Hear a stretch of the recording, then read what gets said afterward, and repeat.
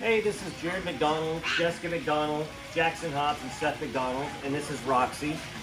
Before she went to Tip Top Canine, she was quite wild and a little dog aggressive, and since we got her back, she is very well behaved and does a lot of commands now, and we have to do our part to keep her in line. And we would highly recommend Tip Top Canine to any of our friends or family that are in need of this service. Absolutely. We can take her on walks now. Yeah. We can take her places. It's great. She's just excited to be home.